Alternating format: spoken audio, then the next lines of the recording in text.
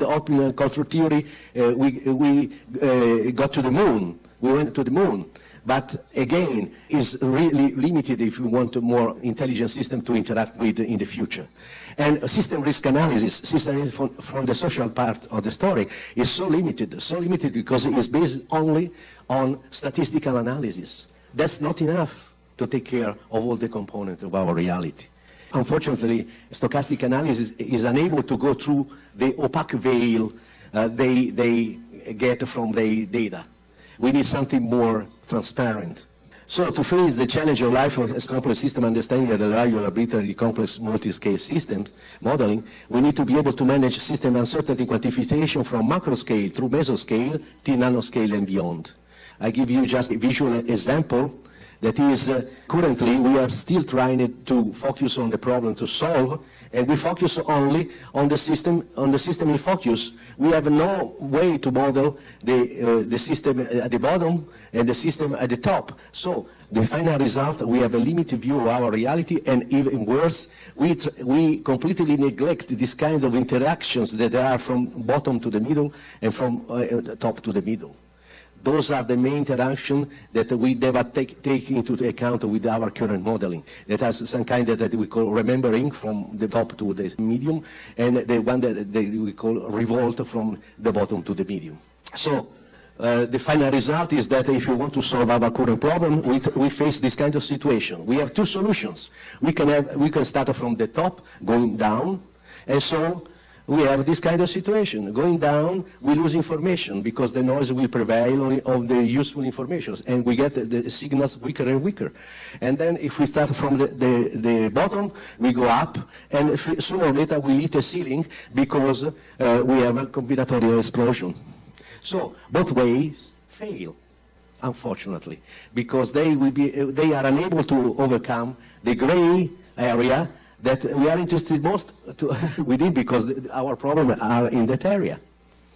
So, is there a solution to that? We'll see. We have just to remember that complexity is the impossibility of separating a system from its context. This is, I think, the simpler definition of complexity. A living being from its environment, an object from its measuring instrument. This is so important in science. They always present data without saying anything about the measuring instruments. And so we have two modeling understandings.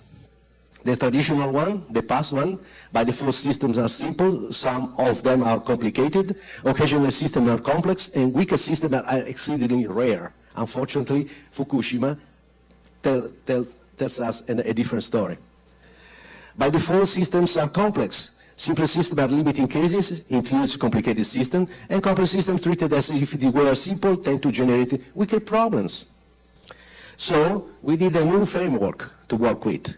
So you see there, we were trying to focus on data space, but from information theory, as a matter of fact, that's not the full information we can count on.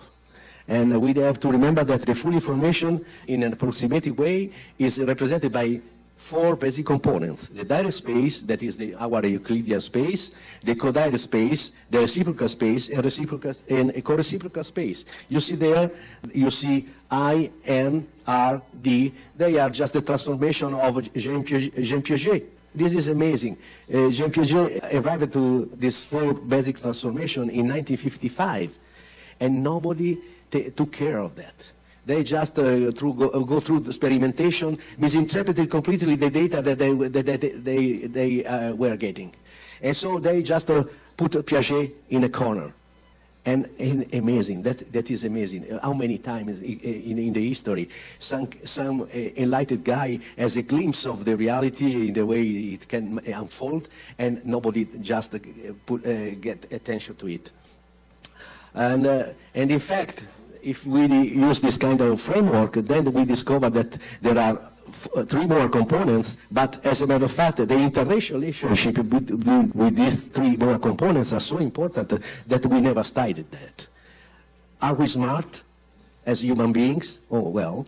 And even worse, we don't even think about the cross relationships that are the most important one.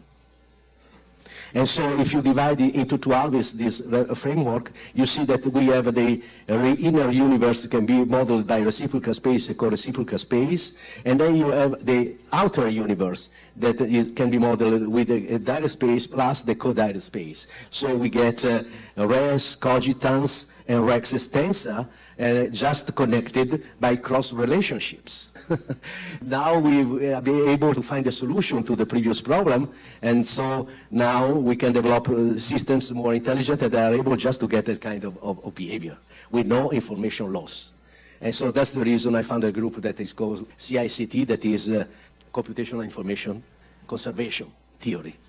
And so now we have just a choice to model system in the past way, half-plane space. You see all the references there, the properties there, and the new framework, the OECS space, that is mainly for living matter-based representation operational compromise, just in comparison to inner matter-based operational representation compromise in the past. This framework is a little more complex than the previous one, but the reality is that with the previous one, you can just model this kind of reality. If for your application is enough, it's good.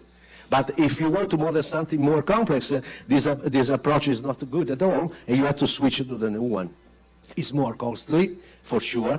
It will cost twice than the previous one, but then you will be assured that you get all the information you need to avoid to be less wrong than the past. And so we have to just to remember the challenge of evolutionary learning now, because we all share this small planet Earth. We have to learn to live in harmony and peace with each other and with nature. This is not just a dream, but a necessity. And so this is the World Academy of Art and Science new paradigm for human development. The human being is the source of unlimited creative potential, and the present reductionist paradigm falls far short of fully developing the potential of its members. Solutions are available because unutilized human potential exists in abundance and waiting to be developed and released. For instance, Nikola Tesla was a remarkable man not only for his invention, but also for his dedication and application. It is amazing to read of his inner life in a way rarely shared. According to the Academy, new paradigm for human development, as the creation of a new vision and new story for our shared future, an inspired cultural revival can be materialized in many different ways, which, however, must share a common, solid cultural background, built on dedication and application. Think about when you're retiring, I mean, that is the starting point for a new approach. You finish your training, you are ready to be active in the real world, to help other people to grow faster.